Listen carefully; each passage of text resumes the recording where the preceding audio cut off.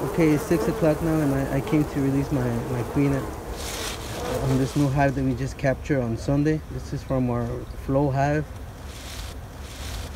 and I added a feeder on it with some feeding in it, and added 4 frames. I had three frames with brood in there that I cut from the hive.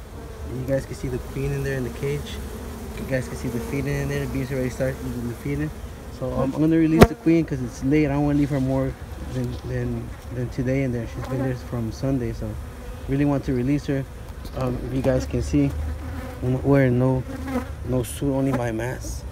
It's pretty late. It's not a good idea to do this, but these are very nice docile bees. So I put these bees inside the flow hive.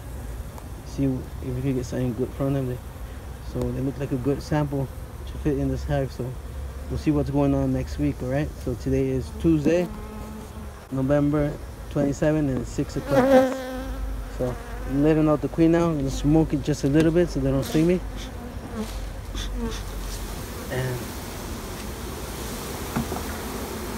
it's gonna be time to go home, guys. It's late.